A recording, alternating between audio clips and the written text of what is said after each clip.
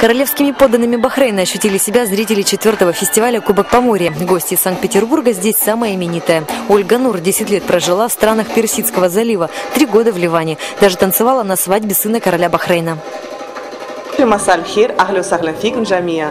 Что означает «здравствуйте». Я танцевала сегодня, например, композицию очень старую «Дар Тляям».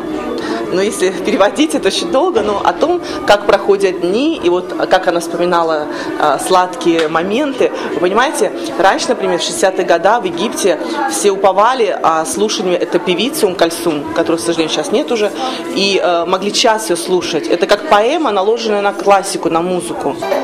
Фестиваль проходил в 2 этапа. Лучших выбирали из 70 претенденток. На заключительном концерте те, кто победил в 16 номинациях. Они уже могут играть с публикой, они уже заигрывают с публикой глазами, руками, не сколько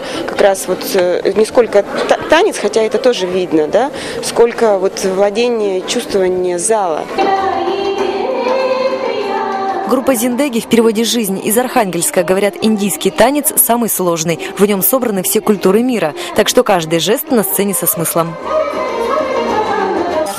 Мы вас любим, или там красим глаза. Мое лицо цвета луны. Я индийские танцы вообще как бы раньше никогда не видела, только так вот в фильмах в индийских, иногда изредка по телевизору, но когда увидела вживую, воочию, это что-то с чем-то. Конечно, это не сравнить ни с какими танцами живота. Конечно, мне нравятся танцы живота, но индийские танцы, они прямо потрясли. Персидские движения индийских не хуже. Ольга Нур уверяет, танец живота – это целый рассказ.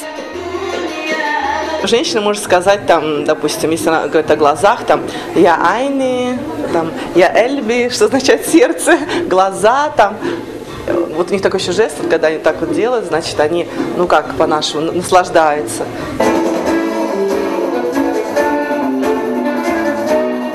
Удивили зрителей и миксы из танго и белли-дэнс. Сейчас мода или тенденция фьюжена.